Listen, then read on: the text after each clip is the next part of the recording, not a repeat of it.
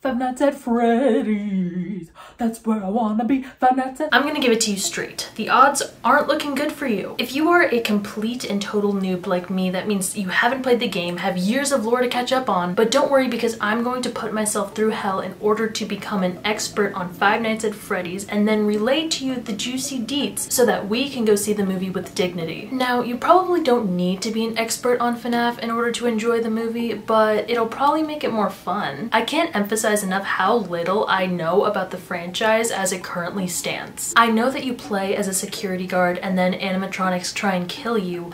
Why? I don't know. But because of TikTok, I know that world-renowned YouTuber Markiplier uploads gameplay of FNAF, and it's at this point that I have to unfortunately come clean and tell y'all that I do not currently watch Markiplier, and so I haven't seen any of his vids. I'm so sorry. But that's okay, there's a first time for everything, and luckily I went to Mark's channel and found that he in fact has a FNAF playlist, which is currently 125 videos long. Oh good lord.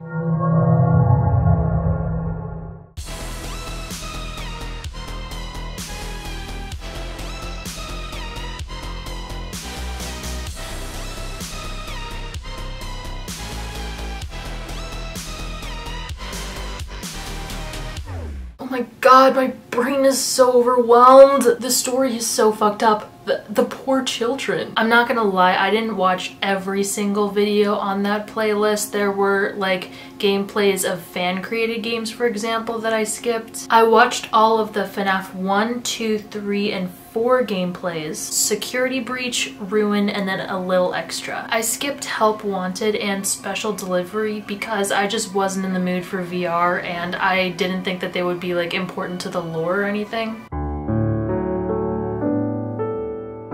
I feel dumb because it is very obvious that there is lore to these games and it's very obvious that I do not know it. I browse through the comment section of every video that I watch and it seems like when Mark speculates about the game, he gets a lot of things right. And then he also gets stuff wrong on top of that, so I just don't know what to believe at this point. I also saw via the comments that Game Theory, aka MatPat, he uploads a lot of lore related content as well. Since he's so heavily involved on the lore scene, I guess that'll be my next stop. And before you say, Amanda, you can't possibly be filming this as it's happening because you're wearing the same shirt all this time, has it ever occurred to you that I haven't and don't plan on taking this shirt off in the near future? But to the shock of everyone in the near vicinity, I happen to smell heavenly, and that is solely thanks to the sponsor of today's video, Scentbird. Scentbird is a fragrance subscription service with a mission to empower each and every person to express themselves through scent. They've created a great way to discover, purchase, and experience new scents whether you're a newbie or a fragrance aficionado. With Scentbird, you choose a new designer fragrance to try each month for just $17. They carry popular brands such as Prada, Gucci, and Versace, as well as many indie labels like Skylar, Heretic, and Confessions of a Rebel. They have perfumes, colognes, and many unisex options as well. With each fragrance, you get a 30-day supply, which allows you to try them out without spending a lot of money on a full-sized bottle, and those can cost over $150, sometimes in the $300 to $500 range. They come in these really cute cases that have a really convenient lock and unlock feature, and you can easily take this case off, and as you can see, there's a generous amount of fragrance inside. This month I got Sydney Rock Pool by Arquise, Aqua di Parma by Ariancha de Capri, and lastly Gold by Commodity. I really love Gold because of how sweet it smells, and then Aqua di Parma is very fresh smelling, it's very rejuvenating, and then Sydney Rock Pool has a really nice like by the water ocean smell. But it's really great because depending on my mood I can pick and choose which scent I want to wear that day. So if you don't want people catching a whiff of you and mistaking you for Michael Afton, use my code TODHUNTER for 55% off at Scentbird. That's just a little over $8 for your first month, available in the USA and Canada. Thank you so much to Scentbird for sponsoring this video. Be sure to check out the links below, and now let's get back to the video. Okay, so psych, change of plans. I'm gonna play the game, the first one, and I kind of know how to beat it. So I am expecting to do really well first time around. I've never played this game before. God, I'm probably gonna shit myself. And I even like turned off the lights and everything. Is Bonnie already gone? Oh, already gone. That is lovely. That is so great. Oh. Oh. Oh. Oh. So they're both out. That's great. They can teamwork makes the dream work. My worry is that I'm not gonna be quick with it when it comes to the door, because I'm not really quick with it in general. I don't think anybody's ever described me as quick in my goddamn life. I'm feeling quite parched. That's the update over here. Stomach still cramping, wouldn't you believe?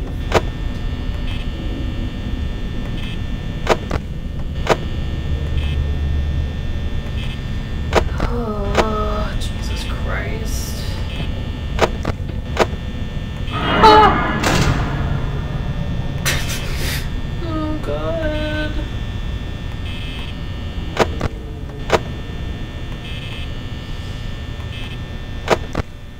I heard her too.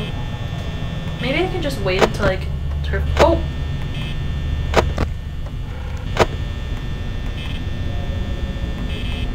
Do I have to wait until the footsteps go away?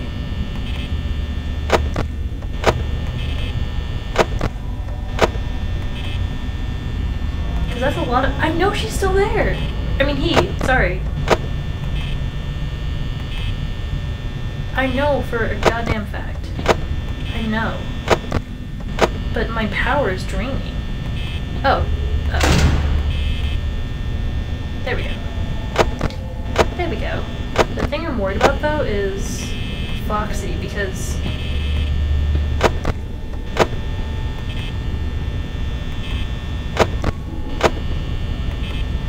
I'm not entirely sure what that sounds like.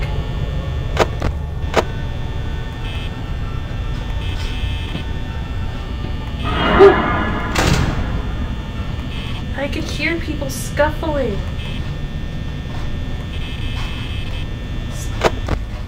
Stop! Can I just close the doors? What would happen then? What would happen then?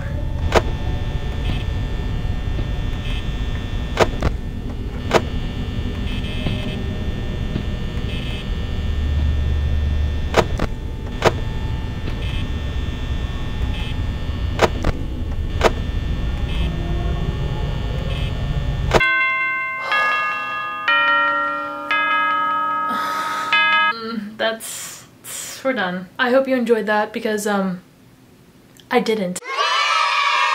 So I just watched Game Theory's ultimate timeline of FNAF lore. FNAF is a lot more extensive than I thought. We've got the games, the lore behind it, but then there's also books. And all of these things are created by this guy named Scott. Scott, you're a legend. But there's also a lot of fan-created content as well. Games, cosplays, animations, songs. There are these songs by the Living Tombstones, which is probably, I don't want to like, you know, say anything, but they're probably the most well-known songs in the FNAF fandom. I went and listened to all of them, and I was surprised that I knew a bunch of them, because a lot of them are really popular on TikTok. FNAF songs have a distinct style, and so I feel like there are even other songs that are popular on TikTok that are not by this band, but you would probably recognize the FNAF genre if you heard it. I still have a lot of questions, still a little bit confused, but I know so much more about FNAF than I did a few days ago. I'm gonna try my best to teach y'all what I learned, but if you're a FNAF expert and I get something wrong or I miss something really important, feel free to tell me in the comments so that we can all be on the same page. Now, let's do this, bitches. What's tricky about talking about the lore is that I feel that there is a lot of speculation. It's hard for me as a person who's not really in the fandom to distinguish between what is largely accepted to be true and what is actually canon. This whole series is centered around a dude named William Afton and his family. They're supposed to be British, although as the series has gone on, sometimes like they're not British, sometimes they are. In the newest movie, they don't appear to be British, so there's that. William's wife's name is Clara. She hasn't played a crucial role in the series as of right now, but there's speculation that she might be involved in security breach according to Game Theory. You know, she might play a role in this movie, like we don't really know. William and Clara have some children. The oldest, his name is Michael. Michael has a younger sister named Elizabeth. There's also most likely another younger sibling. I feel like the fandom pretty universally agrees on this. this, and this younger sibling doesn't have a name, but they go by the crying child, because that's how he's depicted in the games. Some pretty major tragedies befall this family. Elizabeth dies because of this clown-looking like robot named Circus Baby, the stomach of which opened up and crushed Elizabeth inside. Ice cream is involved. I don't know if Baby originally lured Elizabeth with ice cream. I don't know if Baby turned Elizabeth into ice cream after the fact. Maybe both. Then with Crying Child, he is very scared of the Freddy animatronics, of just animatronics in general. And as a result, he is tormented by his brother Michael, and on his birthday, for some reason, they decide to hold his birthday at one of the Freddy restaurant locations with a bunch of animatronics. And so Michael and his friends play a prank on Crying Child where they hold him up to a Freddy Fazbear animatronic, and Freddy, his jaw, clamps down on Crying Child's head. This is the Bite of 83, not to be confused with the Bite of 87. So Crying Child is rushed to the hospital, but he ends up dying. You may be thinking, wow, that's weird. 2 of William's children tragically died because of animatronics. What's up with this family and animatronics? Well, William Afton and this guy named Henry Emily were business partners, and they created like the whole Fazbear Corporation. So you may be thinking, wait a second, the Crying Child death, that was an accident. That was his older brother was trying to play a prank. It went horribly tragically wrong. But then we have Baby, an animatronic who was deliberately designed to lure and kill children one by one. Why the hell does such a creation exist? Why would William make such a thing? I don't know. So the thing is though, this whole series centers on murderous animatronics. And the reason for that is because William starts to go on a killing spree. And there's only one thing worse than a killing spree: a child. It's hard to argue that the death of William's children led him down a really dark, murderous path, because it would seem that according to the games, Elizabeth's death happened before Crying Child's death, which would mean that William Afton was making these murderous animatronics before any of his children got killed. It's possible that my boy William has always been weird and was always interested in murdering children. He didn't actually want his own children to be murdered, I'm assuming, so that's rough. William is starting to kill more children. One of the children that he killed was in fact Charlotte, who is Henry's daughter. Betrayal, I know. He kills, and what does he decide to do with the bodies? Stuff them in the animatronics. So the reason that these animatronics seem to come to life and have a mind of their own is probably because something spooky is happening with the souls of the children who were murdered and then stuffed in these suits. Based on this, it would seem that Elizabeth possesses Circus Baby. For whatever reason, Charlotte possesses the marionette slash puppet. Unnamed children possess the others. And then I think eventually the souls that were trapped in these suits start to haunt William, which causes him to go in one of these animatronic suits. Like, it was thought that originally how William would like lure the original children was dressing up in this suit, but he decides to get into a suit that was already occupied by like a spring lock mechanism, and it ends up clamping down on his whole body. His body gets all like mangled, but he doesn't die. He becomes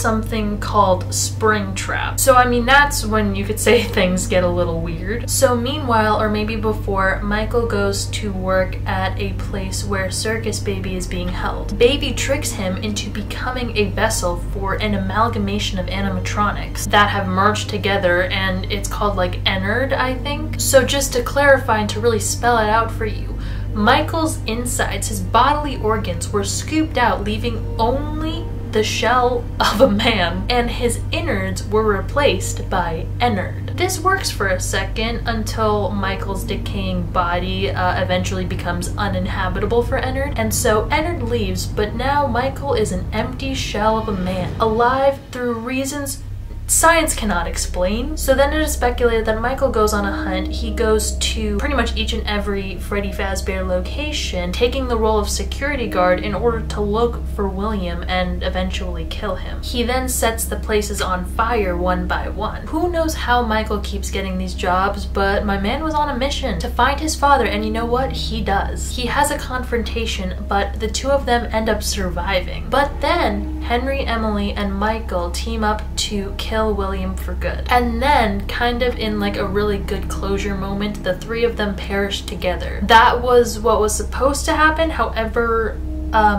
something was amiss because William didn't actually die. It seems like his physical body did. Somehow he's like code, a virus I guess, called Glitch Trap. And now Glitch Trap is brainwashing actual people, is like overriding the code of animatronics left and right. So you may be thinking a lot of things, but one of the things that you might be thinking is how does all of this lore align with the actual games that were released? They jump all over the place in the timeline, but essentially Five Nights at Freddy's, the first one, you play as a security guard named Mike Schmidt. It is rumored that this is an alias for Michael Afton when he was going on the hunt for his father, setting the places on fire on his little arson spree. So in this game, your job is to stay alive while animatronics come in and try and kill you. In pretty much all of these early games, you're given instructions by this phone guy, and his reasoning for these dangerous animatronics is that he thinks that they think you're a skeleton, like an innard of an animatronic. So they would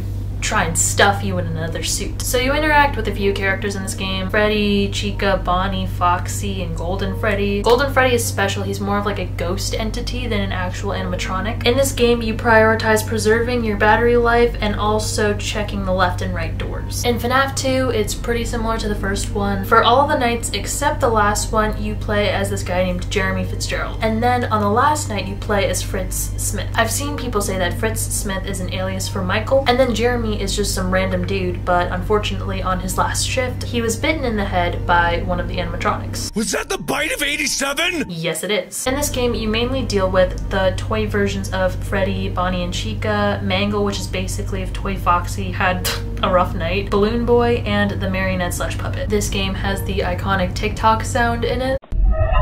You have to prioritize winding up this music box thing, and you can use this Freddy mask to hide because these new animatronics have this facial recognition feature. In FNAF 3, you are playing as Michael, who is having a one-on-one battle with Springtrap, aka William, his father. It was supposed to be the final battle, but they ended up both surviving. In FNAF 4, you play as Kid Michael, who is being haunted by the thoughts of these animatronics. He's in his bedroom. There's a really big emphasis on listening in this game. Then we have Sister Location, where you're playing as Michael again and are mainly dealing with Baby and Ballora, which William made in the images of Elizabeth and Clara respectively. This is where Michael becomes this whole flesh shell thing and is depicted as a purple man, which is confusing because there is a character that the fandom calls Purple Guy, but Purple Guy refers to William Afton and not Michael, who was also depicted as purple. The Pizzeria Simulator tells the story of Henry and Michael killing William. They all supposedly perish in a fire. Ironically, this game is the most lighthearted of the bunch. You play a bunch of mini games and customize your own little pizzeria. Then we've got Help Wanted and Dreadbear, both VR related games. And then we have Special Delivery, which is an augmented reality game. But what I've gathered is that they introduced Glitch Trap and a character named Vanessa, who you play as in Help Wanted, I believe. Vanessa eventually gets brainwashed by Glitch Trap to do William's bidding. Then in Security Breach, there is this whole free roam approach where you are navigating through this major pizzaplex. In this one, you're mainly battling 3 animatronics, but you're also fighting Vanessa slash Vanny, who is posing as a security guard, but everyone that I mentioned is infected by Glitch Trap. You're playing in this game as a kid named Gregory. There is speculation that Gregory is a robot, by the way. In this game, Freddy is actually your friend, and he's so funny. You as Gregory, obviously, you run into inconveniences on your journey, and Freddy is always so apologetic each and every time. It's a crappy Mr. Hippo fridge magnet? Lame. I am sorry, Gregory. I am truly sorry. There are new minor characters, but my favorite is this daycare attendant. They sort of have a Jekyll and Hyde thing going on where the sun is nice and the moon is evil. Then in Ruin, which is like in addition to Security Breach, you're playing as this girl named Cassie who is trying to save Gregory after she gets an audio message from him saying that he's trapped in the pizzaplex. But in this version of the game, the pizzaplex is like deserted and ruined. And then she gets to Gregory, but it turns out it wasn't like Gregory wasn't calling her all along. She was tricked by this robot thing called Mimic. And then she falls to her doom in this elevator thing, possibly by Mimic, possibly by Gregory. She might not even be dead. The ending is very ambiguous for this one. Hopefully I didn't get a lot wrong. Please tell me about it in the comments. It's definitely a lot to wrap my mind around, so I'm sure if y'all are hearing this for the first time, it'll be a trip as well. So I think on the horizon we've got a Help Wanted 2 game that's coming out, and then obviously the movie starring my love Josh Hutcherson. The main character's name is Mike Schmidt, which one of Michael Afton's aliases, and he seems to have a younger sister named Abby. Who the fuck is Abby? Thank y'all for coming with me on this journey, and I will see y'all next time. Bye!